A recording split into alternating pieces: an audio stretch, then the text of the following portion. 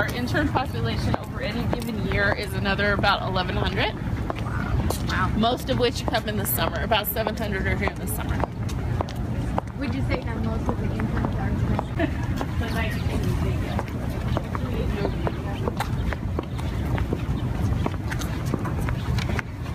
And I've heard the story that a lot of the first and second floor buildings here will not have windows because a long time ago they were afraid of spies. Yeah.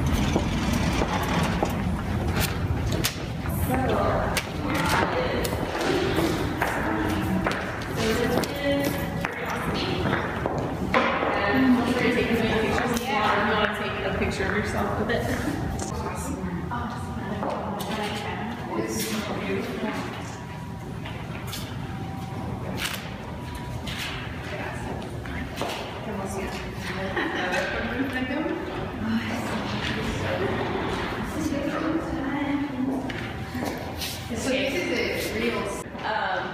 You know, all very interesting stuff. Get the arm. Are all the ones supposed to be cameras? I believe so. But you can see, yeah, you know, you can see how a lot it's not like.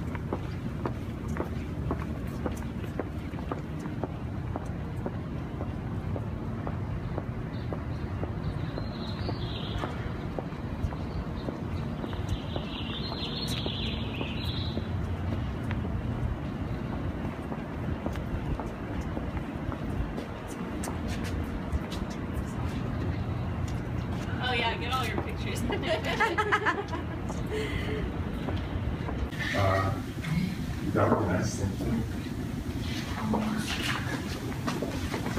Yeah, that's always a good one. But basically, we are pulling data into antenna at Goldstone, California, Canberra, Australia, and Madrid, Spain. So you can see Madrid 63, that's one of our antenna. So anytime you can get more mileage out of a vehicle or a spacecraft, I mean, that's just like value added, because a lot of these things are developed with the intention of lasting just, you know, maybe a couple of years. But the more they keep going, the more information we can continue to pull. And so that's why Voyager is really special, because I mean, 37 years, that's longer than a lot of people have been alive. So, you know, but it's going, keeps on going and kicking. Cassini, which does a lot of the study of Saturn, it's coming to the end. And so basically what it's going to do, and if you look, I'll kind of explain to you, I was in a talk about this, so. We are very committed to a team culture here at JPL, in which everybody has an equally important role in the mission. So whenever there's something like a launch, everybody wears the same color. Nobody's more dressed up or down than the others, because everybody's important to it. So you saw them all in that room, and you know, history was made. While they were in that room doing their important jobs, there were governors in here, there were NASA heavyweights in here, there were people from federal government, there were a couple of celebrities in here, I'm told. So this room has had a lot of different people sit in its seats throughout the years. We even have a lot of people come to visit JPL who you might think has nothing to do with it, but for example, Halle Berry was going to be making a movie where there was a portion of the movie that had to do with space exploration. So they brought her on a tour here so she can kind of get some information, and so they brought her all through here and explained everything to her. She was here for the whole day, for 44 hours, and the next week for 36 hours, and then we'll have the Friday off. Oh, that's cool. So that's another reason why it's hard to schedule tours and stuff, because a lot of groups want to come on Fridays, and I'm like, well, I don't work that Friday. Like on the Friday they come, things like that. So most of us are on that schedule. For our interns, you know, their schedule, if they're working during the school year, we usually don't want them working more than 10 to 15 hours per week on lab because of classes. But there's a lot of them, and sometimes they'll just be sitting like right here while everyone's eating lunch.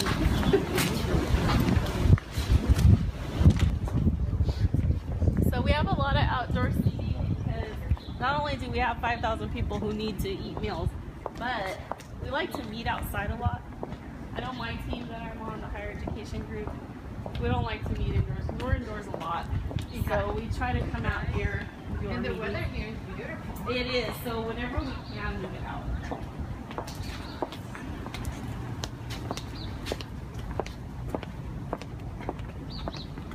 And when you work in a place where creativity is such a cornerstone, you really need to be able to, you know, get out and think.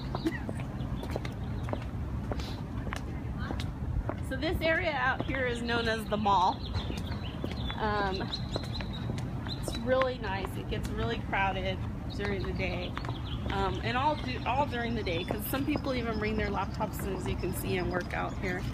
We have a lot of events that we put on in this area. We have an international festival every year where we celebrate everything. So we have dancers, singers, performers, and then food. So from every country represented by JPL. So it's a lot of fun. We do that.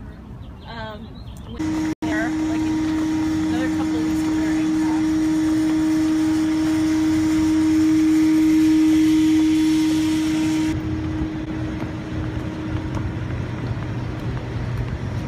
And we do tours rain or shine.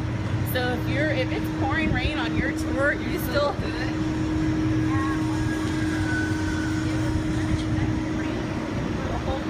our staff, we got soaked. Everybody got soaked because no one had an umbrella, but they showed up and it was like 40 students. So what do they do in the climate sciences? That has to do with all the missions that we're working on for Earth. So water being one of, water resources being one of the main things that, we're mapping and things like that.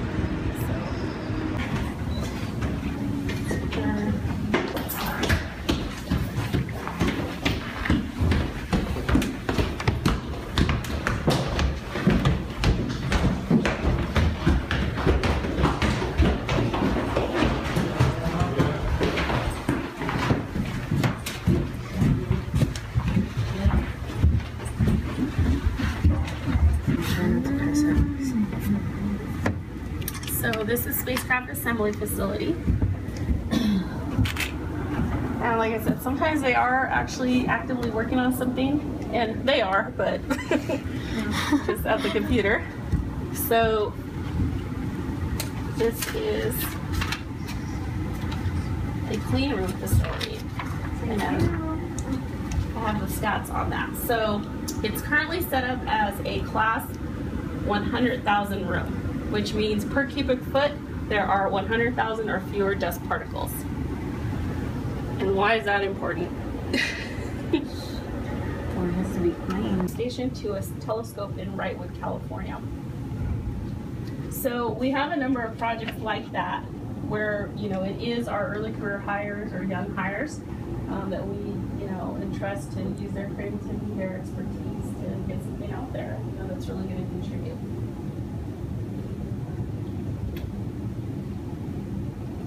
Now they used to have in this room, and I don't see where it is. They move it all the time. I don't know, it's gone. Well, that's the whole time I've been here, but This is like one of the last things they launch. Es uno de los más nuevos.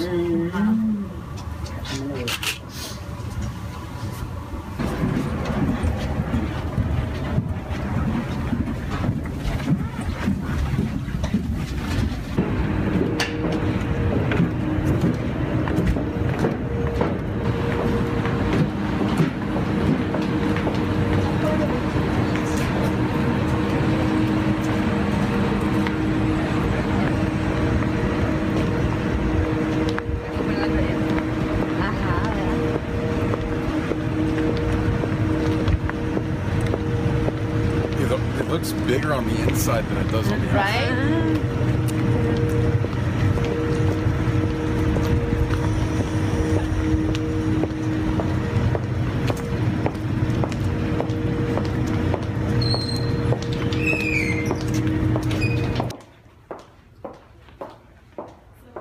the different sections that they have here, and then there's a manager of the section and then the supervisor of the group. So most of our interns will be working under Division 32.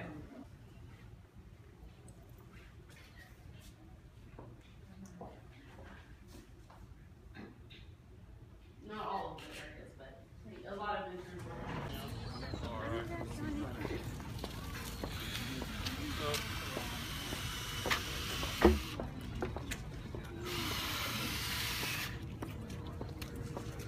Hey guys, mind getting protection real quick. Right now we're about to go down 3 flights of stairs. Again, just a quick reminder, please don't jump off the stairs. We don't want anyone to hurt themselves. Please don't try and slide down the rails. You're walking down, right? Remember, any rule is because got hurt.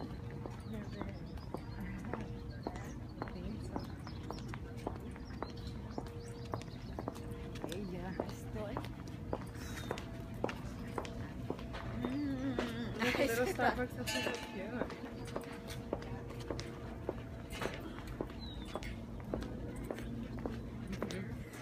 Parece un modelo.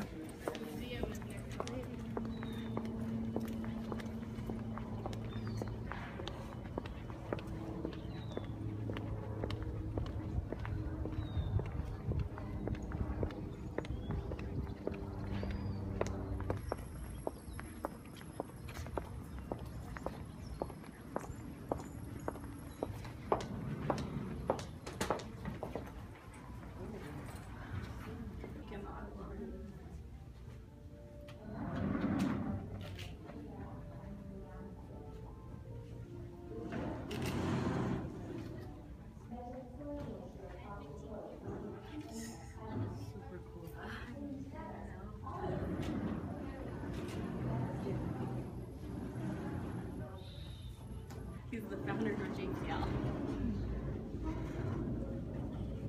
And he was with Caltech for a long time. Seeing that stage. Sounds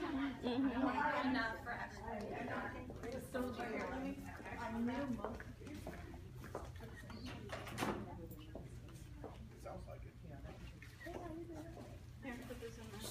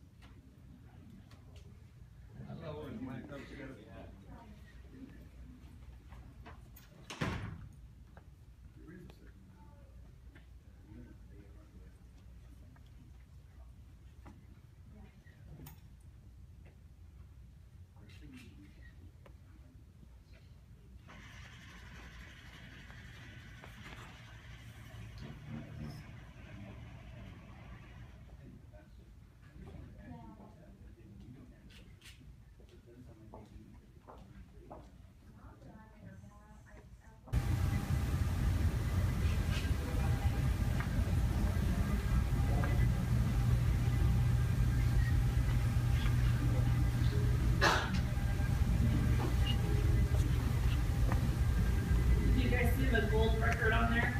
Yeah, that was. Yes. The people who hurt.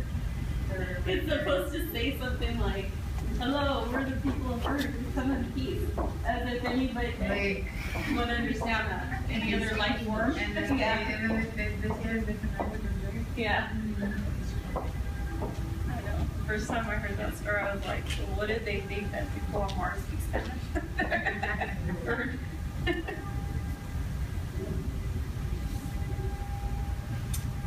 You guys ready to see the museum? Yeah.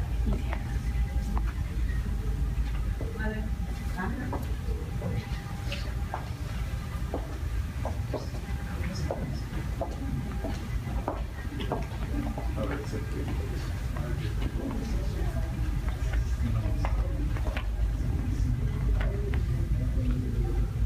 A collision course with a rope. You must cut the bridle immediately and fly the descent stage to a safe distance from the rope.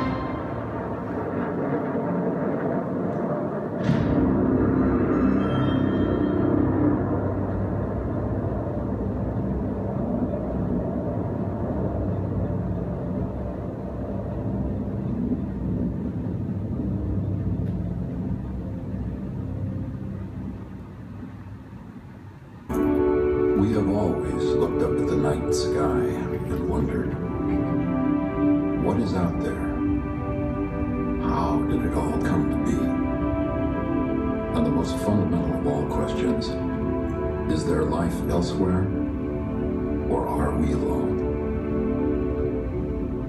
Answering these questions requires a journey to the planets and beyond.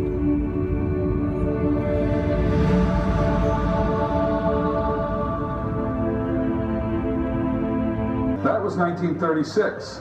By the 50s, we were building rockets like these. Then, in 1958, in answer to the Soviet Sputnik, JPL built and helped launch the first U.S. satellite, Explorer 1. Since that time, JPL has been our nation's premier center for the robotic exploration of our solar system. We also operate the Deep Space Network, the vital communications link that allows us to send commands to and receive data from an armada of spacecraft. Not a day goes by that JPL isn't involved in some new discovery, and we share that information with the public and our schools. It's a privilege to conduct space exploration on behalf of our nation. We hope you come away understanding how the passion of our employees and their spirit of exploration motivates everything we do. We thank you for coming, and we hope you enjoy your stay.